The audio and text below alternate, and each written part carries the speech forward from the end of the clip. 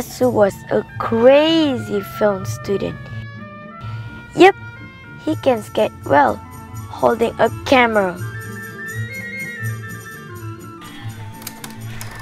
One of his student films was shot in Santa Monica Beach. Of course, he was on rollerblades holding a camera. Well, this is a bit too much, Uncle Yasu. Young means fearless and maybe stupid sometimes. What he was holding was a very old 16mm camera. Very small because it works with only a spring. He is changing film on location.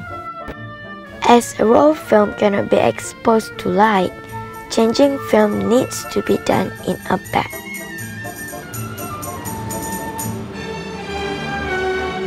Amazing technology has advanced since then.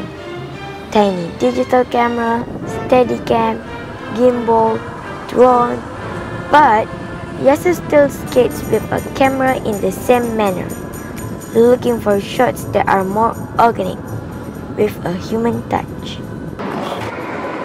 For the feature film Nota, our cameraman is German, working in California.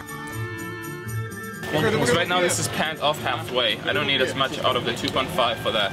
Oh, but I would love more out of a bounce. Max is a citizen of Finland too.